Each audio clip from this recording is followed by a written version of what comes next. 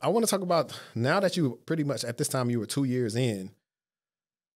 Outside of learning the environment, did you have any similar struggles from critical start, or this time you just like ready? It's like, I did this before. This is like, I don't want to say cake, but when you come to just like an internal environment versus worrying about different things you may be looking at one place, it's a little bit easier because you can focus more. Yeah, but it was also like it had different struggles. Like the struggles were probably like learning the systems, like because when you're working for MDR, MSSP, you're like, you don't really touch their like, ticketing system and stuff like that. Sometimes some people do, but like you don't really, like you don't touch as much and like their internal personal stuff. Like and so what? Like just different internal things, like only what internal users would touch, like in that, and it's kind of confusing because it's different for everybody. Yeah, because I know it's like Optiv, we had like access to like a lot of crap. Like that's why I like that contract so much. Yeah, like, we literally were like their, that level 1 and 2 guys, and then we work hand in hand with that IR team. Yeah, that's true. It's different for every company, and yeah, but I can't say MDR is different too though, because you're really focused on alerts. You're not focused on managing their SOC or managing, you know what I mean? So, but it's crazy though, because like with the one I'm at now, like it just took off. Like I just soared, man, to the heights because like I put 2 and 2 together. Like I had a better vision of what security looked like because I'm internal now. I'm not external. I'm in the house, like, I'm in Big Mama's house. Like this is, we cooking in the kitchen. I'm seeing how she working versus like, I'm looking out, from the window. No, I'm in the kitchen, so like, it's totally different. And man, like, it's just amazing, man. You just kind of take off. You start touching a lot of different things. You start, you want to do projects or whatever. It's just awesome. I'll tell you right now, because I've been so busy, so I haven't been actually, but like right now, just make sure you start, if you haven't, write all those things you're doing down. The reason why you're taking off, and because I know a little bit of background about your role, is because you guys took over for something. So it's kind of like y'all started from the ground up. So what seems like, even though you've been there like close to a year, is really like 2 to almost 3 years of experience because of so many different moving parts. Because that's how it was when I was on the contract at Optiv. It was like we took over for another supplier and kind of had to almost scrap everything and kind of just changed over as we went. And so like they still got the contract now because of that work we did, but you started, this don't make sense. This don't look right. Why are we doing this? Why are we doing that? So now when I go to other places and I'm like, why are y'all doing it like this? This don't make sense. Like there's a simpler way to do this. Why are we doing it like this? Why do we have this in place and not utilizing it for what we need it for? Yeah, and the managers are so crucial because they are the ones that get you the access. They are the one that fight for you when you can't fight for yourself. And then talk about the good thing about having technical managers. Yeah.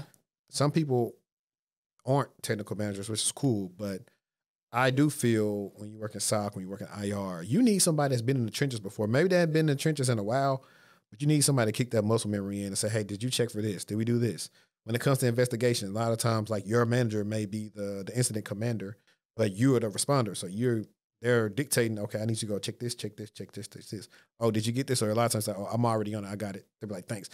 Those are things you need. That's how you start learning.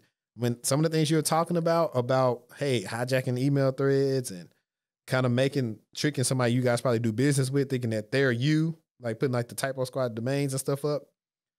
Man, it happens all the time. So right now, what's your tool stack like right now that you use? Man, I don't want to be specific with it, but we use a lot of different tools. I mean, I don't think it like, nobody knows who we're talking about. So I'm just like most places they use like they use a Sentinel, they use a Splunk, they use a CrowdStrike, a Tanium, or Carbon Black, and I'm only doing it just because maybe somebody hears a tool that they're interested in, so they can like say, oh, I went and go learn such and such because I watched the podcast with Carlos and Andre. So it's like one of those things. Right. Yeah, but I want to just keep it general because, well, say like, I guess you guys use like EDR tools and stuff like that. Yeah, so we use EDR. We use a lot of cloud-based tools. We use, obviously, our SIEM, our SOAR, and Yeah, but those are like the main things where it's like, you know, and you got your vulnerability management tools. But, you know, even just keeping it in general, like, you know, those categories again, it's like, yeah, we use like all those different things and yeah. Yeah.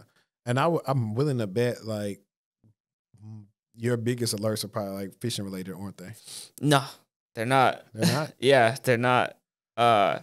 They are, because I don't primarily work with phishing. I do help out, but that's not primarily what I work with. So a lot of them. Well, not primarily. I was saying like, well, not necessarily phishing. Like what we were talking about earlier is just like 9 times out of 10, the end user is the person that's possibly causing the issues more than like most of the time the technologies did most of their job, unless it's a compliance issue and something didn't have some protection on it. Yeah, so it's like usually like a user, you know, downloading something or clicking. I mean, obviously clicking on something and like those are just. I mean, dude, I think security will always exist because the bad guys always try to find a way to make it more confusing. Even with AI, they're gonna find a way to use AI to, you know. The hardest one to account for right now, and I think it's because of people not paying attention, is QR codes.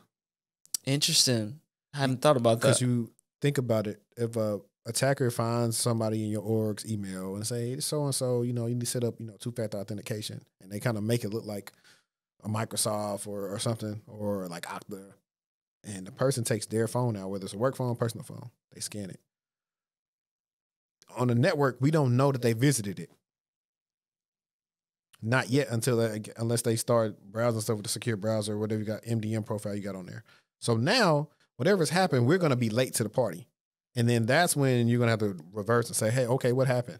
Oh, yeah, I scanned this QR code and this. And so now in the environment, you're going to hopefully have to try to block that and see what's going on. Did somebody start doing like, I worked on some where like there's MFA fraud where somebody is trying to log in somebody's thing, so they have like been compromised, where what happens is, and this is like always user based, they are calling into the help desk, acting like somebody else, so they were able to get MFA put on their device. And so now they're trying to log in. Dang. But the other person realizes, hey, that's not me, and raises a ticket, and then that's what starts our investigation. And so those are the fun things. And that's why I say based on your environment, it depends on how much fun you'll have. And that's the reason why when people ask about the blue team and IR, it's like, that's where it can get really fun too. And I mean, and the way things come in are different. Like you will have alerts. Sometimes you'll have threat intel tell you, hey, we found this. We got these different tools in our environment, and this is what we need to jump on. Yeah. Or it may be social media. Yeah, you see, I mean, all these different threats and stuff that's been coming in with all these different vulnerabilities just in Q1 alone have been crazy. And you have your threat intel working on it. Hey, let's go see if we have anything risk susceptible to this. Are we using this? Okay, hey, we don't need to use this anymore. Why do you need to use it? You know, why are you using your machines to go visit these known malicious sites? All different type of stuff that you work on with